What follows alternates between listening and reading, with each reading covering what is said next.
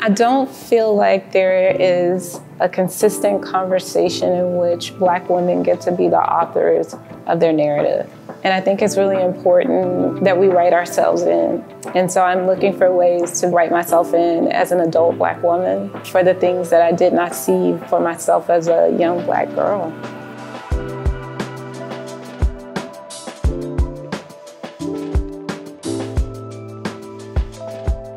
Welcome to another episode of Black Arts Speak. I'm Dr. Tanisha Jackson, Executive Director of the Community Folk Arts Center. I'll be speaking with Atlanta-based artist Shanequa Gay, whose exhibition Carry the Weight covers Atlanta Black aesthetics and cultural memory through mixed media. My name is Shanequa Gay. I'm originally from Atlanta, Georgia, and I'm a multimedia artist by trade. I'm the child that probably came out my mother's womb with a paintbrush. My mother will say that I've always been a creative. You know, pursuing my passion was not necessarily something I immediately went into as a young adult, solely because while it wasn't my intermediate family, my mother and father, it was other family members, it was other people connected to my family telling me that we don't want starving artists. And so pursuing my passion and pursuing my path, that was something that was really encouraged by a friend of mine who kind of set me down and was like, you really need to be pursuing the gift that God has given you and not playing with it.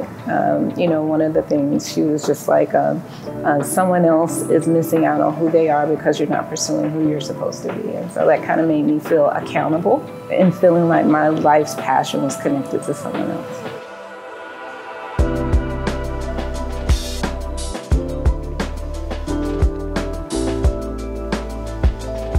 Hybridity is something I've been kind of playing with, probably over the course of the past 7 or 8 years now.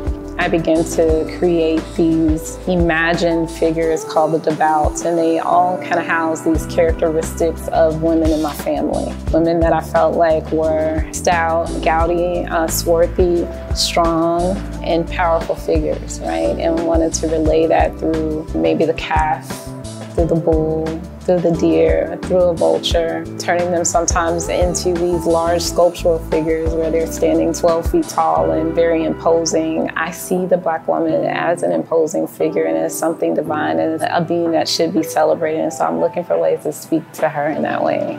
A couple of things that you'll see kind of oscillate in and out of my body of work will be zebra. One of the things that I love about zebra, just in researching about them, is that zebra will not fall asleep unless another is standing next to them. And I felt like from a community standpoint, that is such a powerful notion of village thinking, that I will not fall asleep unless I am present for my brother, for my sister. Then also, I'm very interested in turning a negative into a positive, especially where Black tropes are concerned. So things like watermelon, or even the ideal of monstrosity, bestiality, turning these things into languages of power.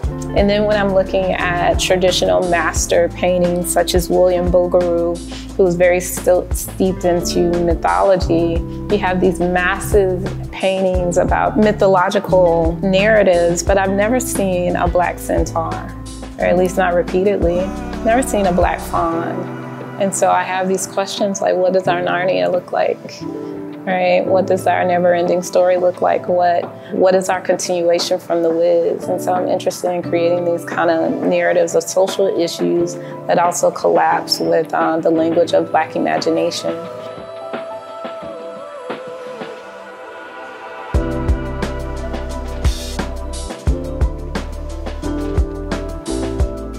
Exhibiting at CFAC is honorable. And it humbles me to be able to be in a space that is specifically for my cultural language, for the diaspora. I'm speaking for the village, and when I say the village, I mean for Black people. And to speak in a space that honors that, it just makes me feel like my work is necessary and that there's a space that welcomes it. I don't know that I am looking for my work to necessarily have impact. as much as I want people to come into large open spaces, be present with my work, and hopefully to see themselves. Wellness for Black women to me means I see you. And that's the highest love, is to be able to tell someone that you see them.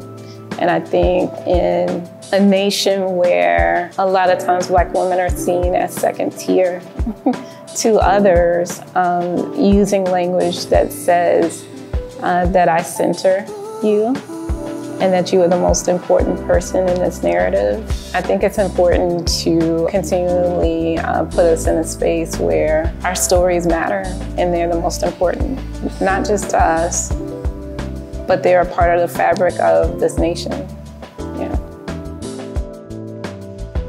The exhibit opens February 1st and runs through March 21st. Visit us at the Community Folk Arts Center at 805 East Genesee Street in Syracuse, New York.